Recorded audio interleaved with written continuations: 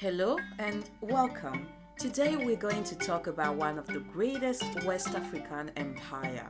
Vassal of the Mali Empire, the Songhai Empire obtained independence during the reign of Songhai Alibert. In 1464, the empire reached its peak thanks to conquest under the Songhai dynasty. It spanned part of present-day Niger, Mali, and Nigeria, and its capital was known as Gao. The second city of the empire, Timbuktu, was an important cultural and commercial center where Arabs, Italians, and Jewish merchants all met to trade or to acquire knowledge. The empire thrives on trans-Saharan trade and quickly becomes the hub of trade with Northern Africa and Europe.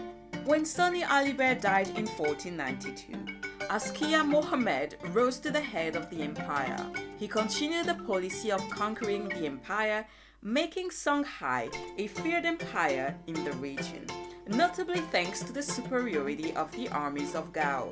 In 1528, almost blind, Askia Mohammed was dismissed. His successors, through the use of arms, tried to maintain unity in the empire.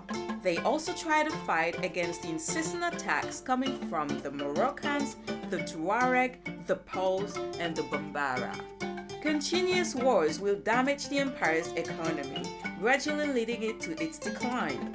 Today, the Songhai Empire is famous for being the largest trading empire of the 15th century. See you soon!